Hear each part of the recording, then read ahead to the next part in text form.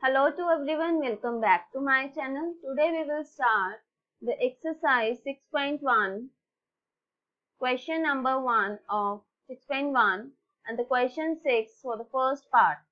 Question says that what number must be subtracted from 2x square minus 5x so that the resulting polynomial leaving the remainder p when divided by 2x plus 1. So by using the remainder theorem, here dividing by 2x plus 1 be equal to 0, then x is equals to minus 1 divided by 2 and the given polynomial is 2x square minus 5x. Let the number subtracted from this is p is equals to remainder will be 2.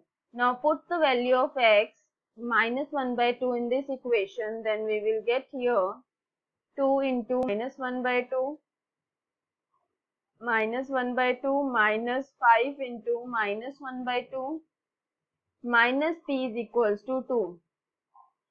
2 is cancelled out with this minus minus plus 1 by 2 minus minus plus 5 by 2 minus p is equals to 2.